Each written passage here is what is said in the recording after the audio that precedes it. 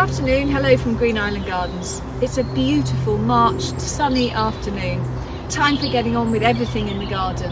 But one of the tasks that we've got a little bit behind with this year is pruning the wisteria. I love wisteria. There's something sort of romantic about the old-fashioned houses in Suffolk. Their painted walls and trained wisteria all along the front, just blooming with those huge long panicles of scented flowers in May.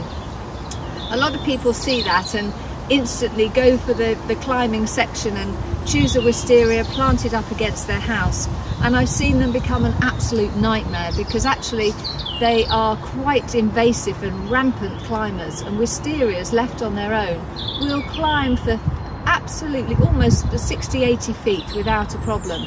So I would encourage people not to necessarily plant them against the walls of their house, but instead choose an arbour or pergola, something like this we've got here over the pond, the decking at Green Island, and plant it there where you can keep it carefully under control, or even grow them as a standard, which is how we grow a lot of the wisteria here at Green Island.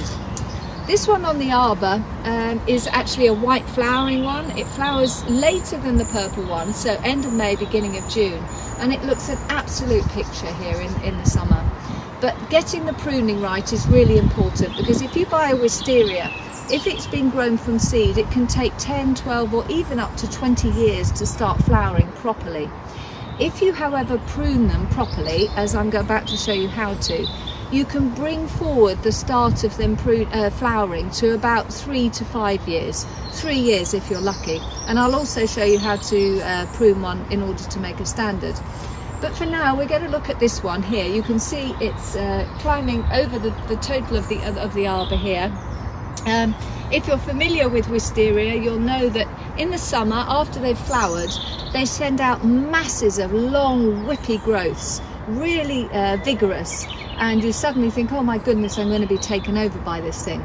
In actual fact, what you should do is in July, go to the plant and all those long whippy growths, take out your secateurs, count from the place where it's initiated. I'll show you one now. We've got several on top.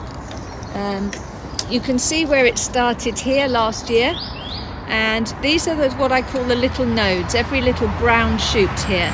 So in the summer, in July, what you want to do is count 1, 2, 3, 4, 5, 6, 7, and then cut off the shoot at that point.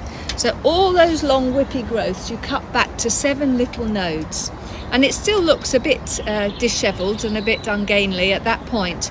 But then what we do is we come back in February, the second month, and each of those shoots we will cut back to just 2 nodes. And this encourages the production of flowering spurs, which these are. So you can see, as I said, this is a long one. This has actually been left because we're training the structure of this wisteria to cover the front half of this arbour, so that didn't get cut. But all these ones you can see here, these were all cut back to 7 nodes last July, and you can see how they've all budded up ready to flower.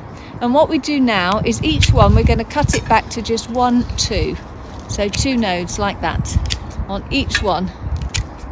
I'll pick up the bits later.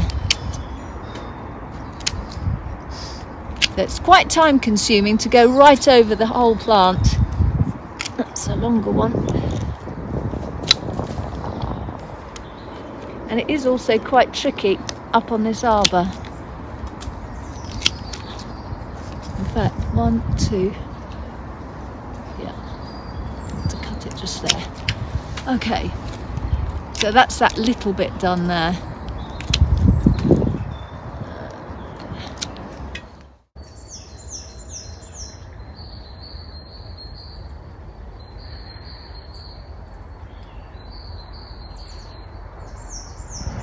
So here we've got our standard wisteria. This one is Wisteria sinensis, the Chinese wisteria. It has lovely purple panicles of flowers, beautifully scented in May. This one has been trained, as I said, into a standard, so you can see it's really quite old and gnarled now. And all the long shoots were pruned back in July, and as I showed you with the other one, all the shoots that have been pruned to 7 nodes in July. And the easy way to remember this It's July is the 7th month, so in the 7th month you prune back to 7 nodes. February is the 2nd month. I know it's March now, we're a little bit late, but normally February is 2nd month, so prune back to just 2 nodes. So if I can find a couple, this one has actually been done in February, but I might find the odd 1 or 2 here that we can prune back a little bit. So that one there, and that one, for example, just back to 2. And then you can see all these short flowering spurs will just be adorned with beautiful flowers in May.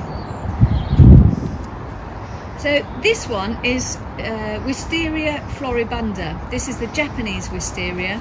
Similar type of long purple panicles of flowers, but they are much longer. So the most glamorous, if you like, of the species. This one I've planted to grow up a tree and just let it go, and you can see it really has gone. It's gone right to the top of it's a cherry tree there. You can see all the long whippy growths that grew last July just waving about in the wind with the ends curled. Now we cannot get up there and prune any of that, so it's just left to do its thing, and that's what a wisteria would do. If you plant it up against the house and don't maintain it, don't prune it properly, it will get in under the gutters, go under the roof tiles, it will cause all sorts of problems. So if you really want to have a wisteria and allow it to grow to its full potential, I'd recommend planting it alongside a tree. Just water it the first couple of years and attach it until it can get a fixing to the limbs, and then it will very soon wrap itself around everything and be self-supporting. So you can see where the original wisteria was planted here about 25 years ago, up against the trellis, and it's grown up the trellis into the tree as far as it can go. It's also grown sideways along, rooted itself, and these old gnarled branches now are the only thing really that's holding the trellis up. You can see it's come right along here and then twisted itself like rope, naturally going up into the tree. So now we're in our nursery here, polytunnel stuff's still away in case we get late frosts. But the wisteria we have for sale here, these ones I've trained so that they're ready for people if they want to have a standard wisteria tree. So again, it will encourage them to flower sooner. But you can see how a main stem has been chosen, attached to grow upright as possible. It's then dividing, and then all those whippy growths have been cut back every year in succession. So it should be ready to produce lots of flowers. Ready-made tree for you there. This one's divided slightly lower down, so you can have a choice. But if you select a wisteria yourself, a younger specimen, I would say if you want to have a standard, try and choose one with one main shoot from the bottom. If it has got another, just cut it off at this early stage, and then it will stop growing from that point.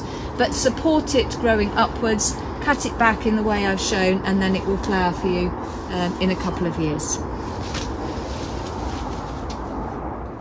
A rare sit down for 2 minutes for me in the garden, but an absolute must next to this beautiful Daphne. I can't sit down. The smell is just divine. Daphne odora, this one. Green-leaved version of Daphne odora, Oreo marginata, which is the more common one, but I absolutely love this one. I think it's just divine, and the scent just hits the visitors as they walk up from the car park. As ever, thank you very much for watching today. Please do let us know if you've enjoyed this more instructional video, or whether you prefer the garden walks and looking at the plants more. We're happy to take on comments. If you've got any questions, please send them over, happy to answer. And last but not least, please do subscribe to our YouTube channel. Thanks for watching.